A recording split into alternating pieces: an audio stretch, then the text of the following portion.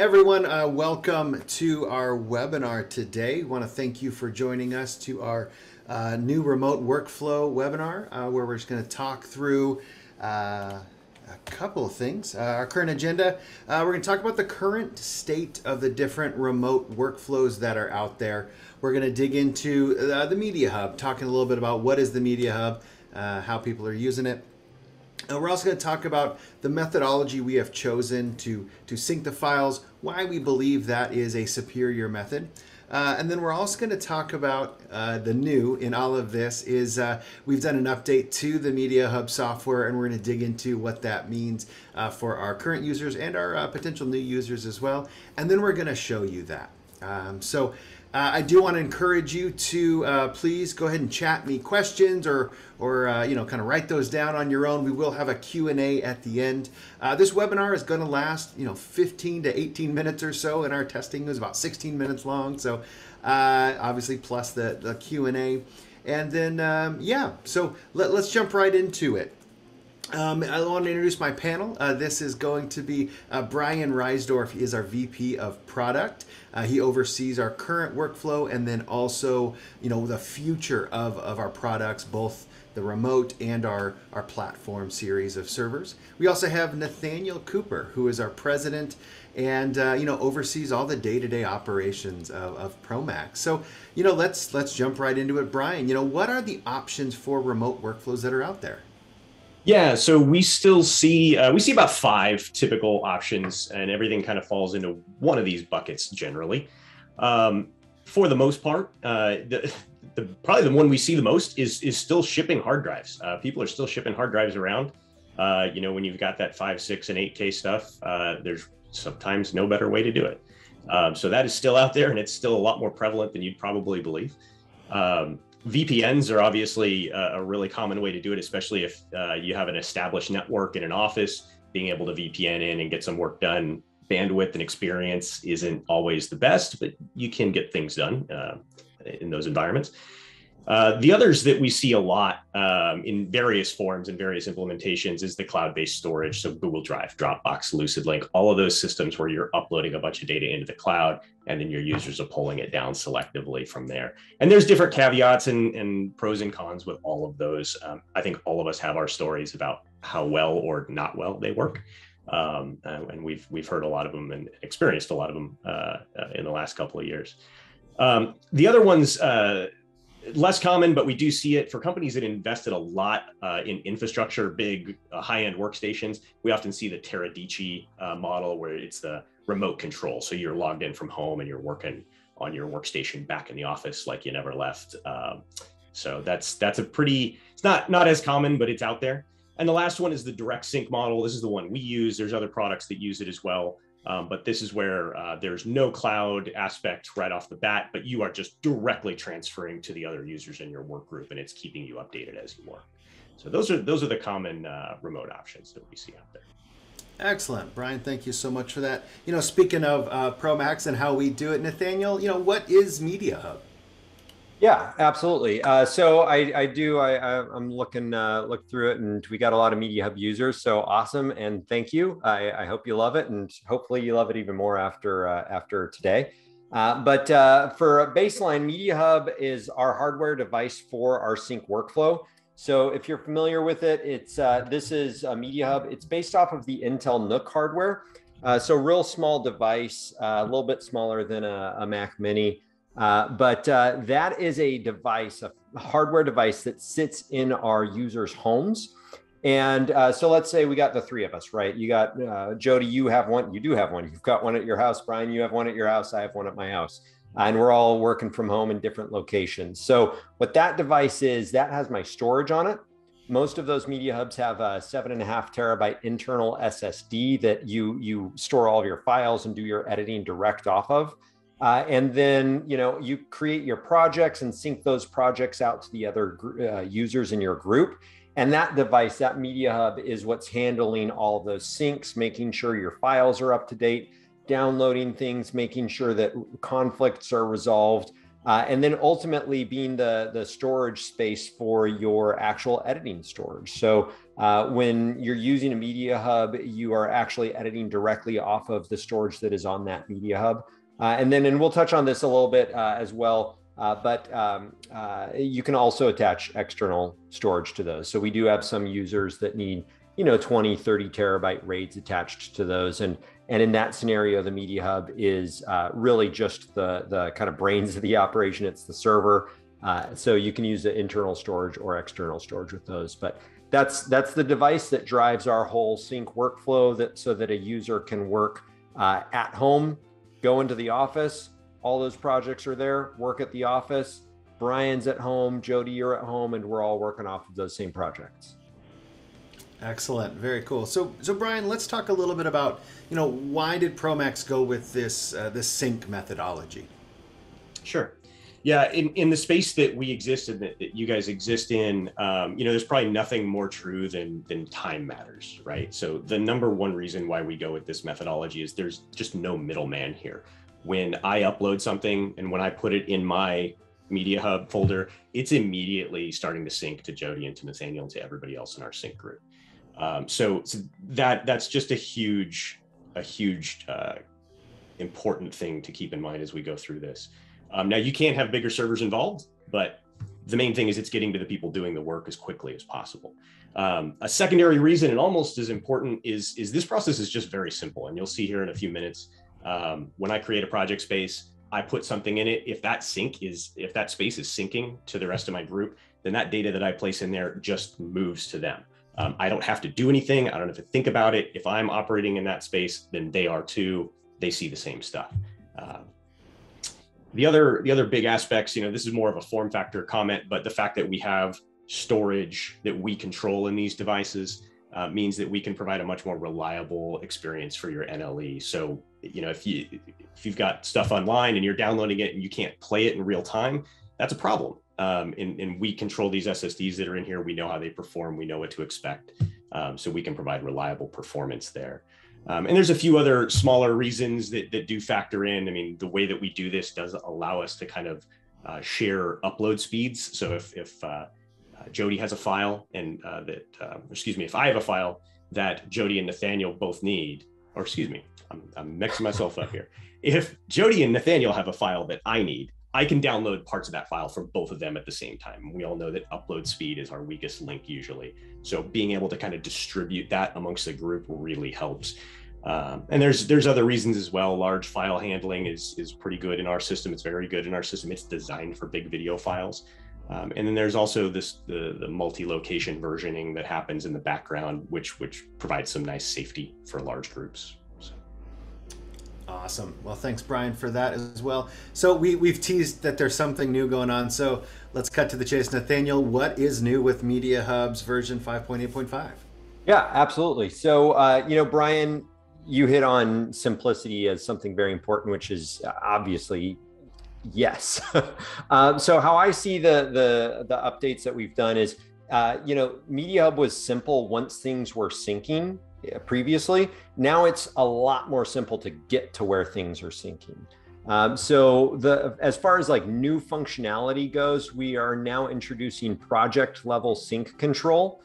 So what this means, those of you that are currently using MediaHub, that we recommend having one or a couple permanent sync spaces that people are moving projects, folders, files in and out of. Well, we're throwing out that methodology. It was fine, but we can do a lot better, and we've done that. So now I can create a project, and Brian, you're going to walk us through this. I can create a project, sync it out to Brian. Brian's MediaHub automatically accepts that, starts downloading everything. Brian doesn't have to be home for that. I can create another project, sync it just to Jody. I can create a third project, sync it to both of you, and now all three of us have that. And that all happens really easily, and all of those downloads and syncs now are happening in the background. So being able to control things at a project level really changes the game as far as this workflow is concerned. And I should throw in very quickly, for those of you that are using MediaHubs right now with the old methodology, you can absolutely continue to use it with the old methodology. If that's your workflow, you do not have to shift over to this. This just gives you a whole slew of new options. Yeah, you don't have to. Having used both, you will. Like, as soon as I started using this, I was just like, oh my God, I didn't know how badly I needed this. So we've got project level control, but we've also got a lot of really huge improvements, improved monitoring. You can view upload, download speed, sync status, who you're connected to. It just gives you a lot more feedback on what's going on. Adding new users, new devices is infinitely easier. We've got a great tech support team. I love our support staff, but we want you talking to them as little as possible for everybody's sanity. So it's, setting up your own users and syncs now is going to be, or users and devices is going to be super simple. Brian will show you how to do that in a couple quick clicks. And then bringing your own storage. This is huge. Like I said, a lot of people need a lot more storage than is just inside of that little unit. So connecting external drives and sharing those out is significantly easier in this new version. All right. Well, enough talk, Brian. Let's see it. All right. Give me one split second here. I'll get this screen share going. And we'll go through this very quickly. All right. Good deal. So what we're looking at right now is I'm logged into my platform on the new version. And the first thing you'll notice when you get in is this new little welcome page. This gives you some key information, especially around the sync. So you can see I can name my device, what I'm going to be recognized as in my sync group. I've also got my device ID here, and this is important, as we'll see here in just a second. This last part is also something we'll come back to, but this allows this auto accept is a function that allows us to really speed up the workflow, especially from a post-production supervisor perspective. You'll be able to kind of dole out the syncs very quickly with this option turned on. So we're going to proceed through here. I've got pretty standard platform setup at this point, but you'll notice I've got a new navigation page over here on the left called Sync. And what we're looking at is on the left-hand side, I've got all my available platform spaces. And on my right-hand side, these are the devices that I'm connected to. So if you've ever gotten into the back end of our sync engine, this will kind of make some sense. But what we're really seeing here is I can go through and take a look at this A2 space. I'm sharing that with this device here and this other device as we go. So what I'm going to do is I'm going to link up Nathaniel's system, which is not connected to mine right now, and we're going to sync a space to him. There's only one point that he needs to interact with this, which is to allow my device and his device to handshake. Once our devices are handshaked, because that auto accept is turned on, anything that I invite him to, his system's going to automatically accept it because I'm a known device to him, and it will start the sync right then and there. So this is a really convenient, easy way to get things moving. So, and if you are a MediaHub user and you've ever gone through the process of adding a new MediaHub and new syncs to your work group, this will make your day because you'll know that wasn't a fun experience in the past. So what I'm going to do is I'm going to go ahead and link a new device, and I've got Nathaniel's device ID here that he sent over to me on Teams. And I'm going to paste that in there and save this device. So now at this point, we see a placeholder that pops up for Nathaniel's device. It's his device ID right now, but over the next like 10 or 15 minutes as the systems communicate, this will actually update with his MediaHub's name. So right now I've got mine up here. His will reflect that here. And it may happen during the demo. It may be a little too quick. For reference, I just got a message on my MediaHub and accepted that. Perfect. So we'll see that pop up here that we're connected and unused in a moment. But what I'm going to do is I'm going to go ahead and go to this demo test space that I've already created. I've already got some data in there that I want to share. And I'm just going to go ahead and sync that to Nathaniel. We're going to see it initialize, and it'll take 20 seconds or so, and we'll see the statuses update here, and that will form on Nathaniel's, and we'll start to see a transfer occur. Yeah, and you guys are just gonna have to believe us on this one, but demo test has already popped up on my system. I haven't touched anything. I haven't Again, the only active thing I have to do is accept that initial device. And now that Brian's and my devices are accepted, I didn't touch anything. Demo test was just auto created on my system, and now it is downloading that sync. Yep, it's already moving. This one hasn't updated yet. It does take a minute or two for it to catch up with where the syncs are, but at that point, in a moment or so, we'll see this guy pop up and it'll tell us what we're looking at. So, and in the meantime, you can switch these over, and if I want to see exactly what I'm synced to on these devices, I can see all the different systems that are syncing and where. I've got tooltips that tell me how up to date those particular spaces are. So in this case, these are good. These tooltips will also tell me if I'm sending or receiving to various systems and what's remaining on those devices. So in this case, it's still cataloging, but you can see it is sending some data. We've got some speeds. We've also got up here at the top, you've got a really, it's a static thing. No matter what page you're on, it's going to tell you what you are sending. It's like, so you can see the activity very easily there. There's also a carryover to the base platform project spaces page. You can hover over these and it will give you that same kind of information. So some of these, it's a little hard to see because we're not using that much data on it, but those will pop up here. Yeah, and for reference, I'll show what this looks on my side. Looks like on my side. Let me share out my screen. Wrong button. That was such a Zoom bug. That should be. It stopped. Never mind. Anyways, I'll show you what I've got here on my side. So from my side, what you can see is this demo test. So here's that demo test sync. It's at 8% right now, but if I go back to my platform spaces, this space didn't exist a couple seconds ago. If I open that up just on my workstation here, as you can see, I've got some files and folders that were created at 1:14 p.m. I'm Central Time right now. So as you shared that out, Brian, those files are just automatically downloading to my system. So I just realized this is worth mentioning. I just realized why we didn't see a syncing update on my system because it's done already. It did the 2 gigs. That is not a testament to internet speed. What happened there is that I copied those 2 gigs of data from a different folder that is apparently already on your system.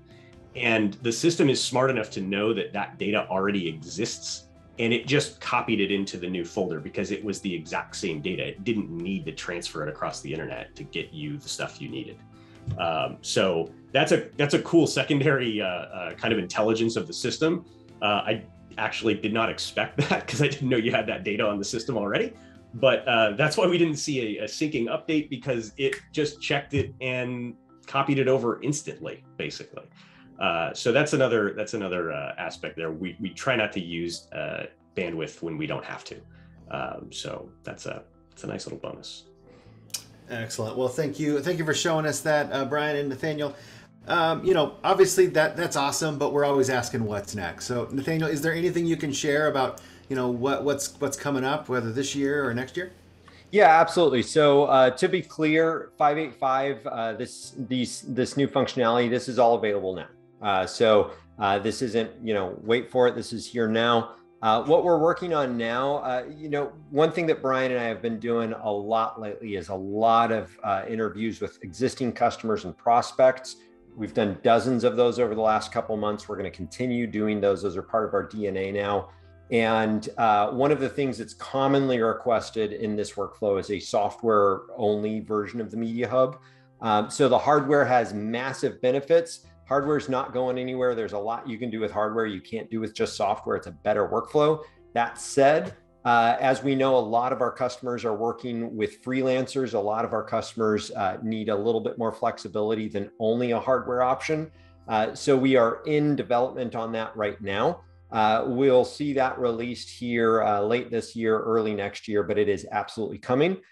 From an educational standpoint, if you want to dive deeper into those 5 types of remote workflows that Brian touched on earlier, we're in a unique position because we've had ProMAX platform as a shared storage solution for 10 plus years. So we've got lots of customers using all of those different methodologies. So we know a lot about those. So we're putting together a podcast style video with a PDF download. I think it's titled "The State of the Remote Workflow."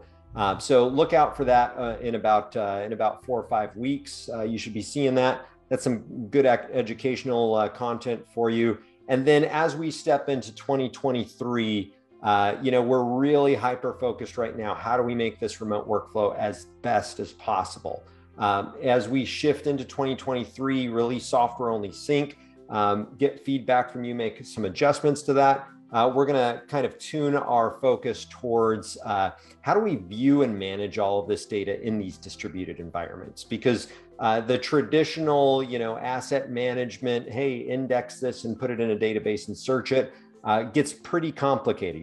It's complicated enough having your project files, but how do we track all of that in all of these different locations and in a way that's really simple?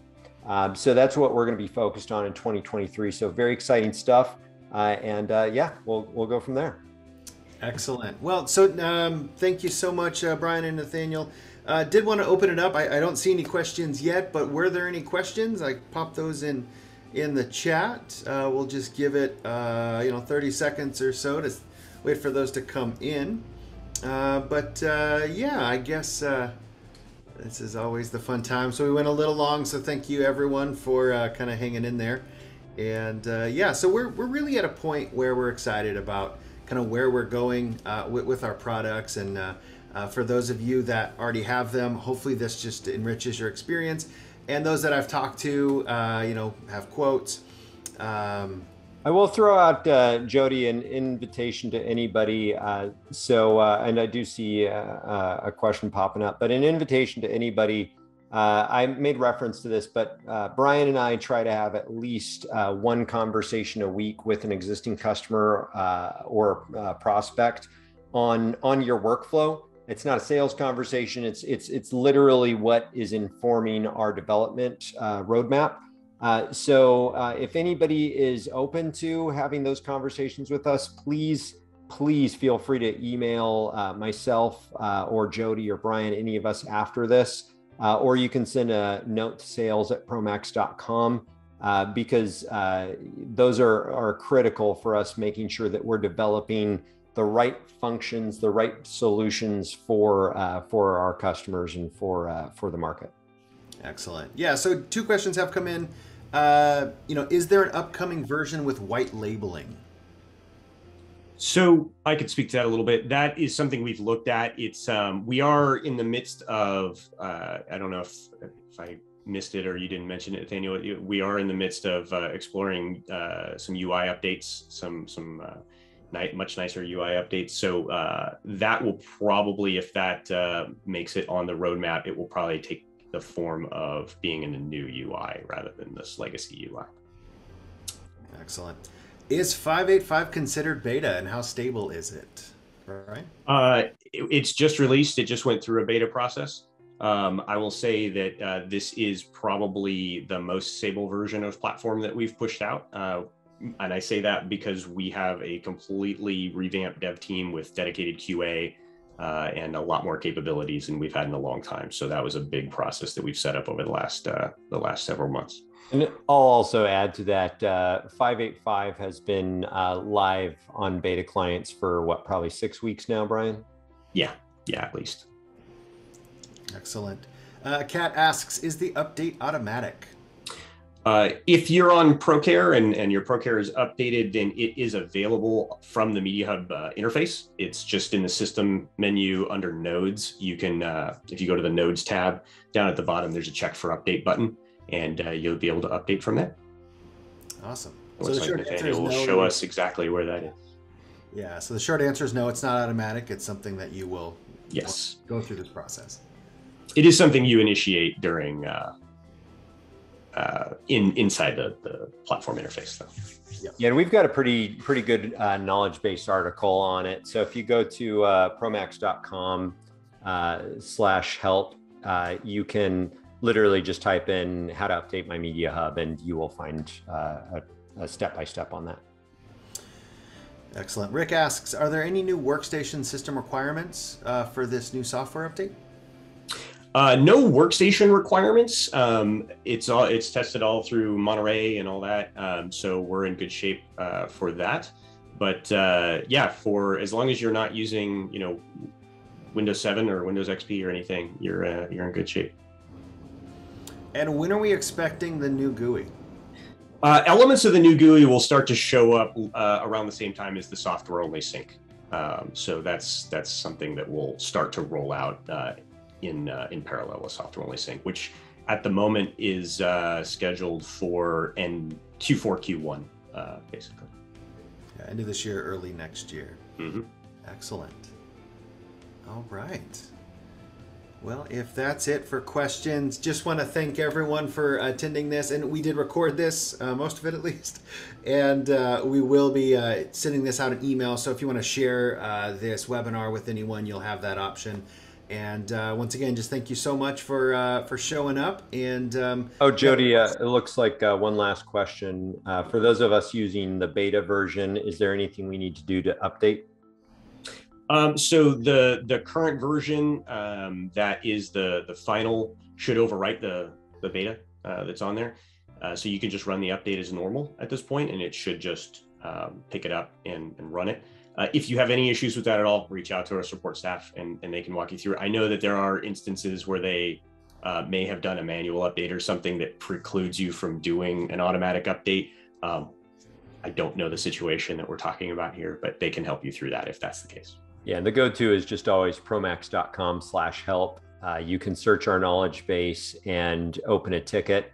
And we have recently increased the size of our support team as well to put some real specific effort into making our knowledge base a lot better than it's been fine, but we really want it to be a useful tool for our customers. Absolutely. Excellent. So any questions, comments, please reach out to sales@promax.com. And yeah, we'll take care of you. So thank you so much. And look forward to talking to y'all soon. Thanks, everybody. Thanks.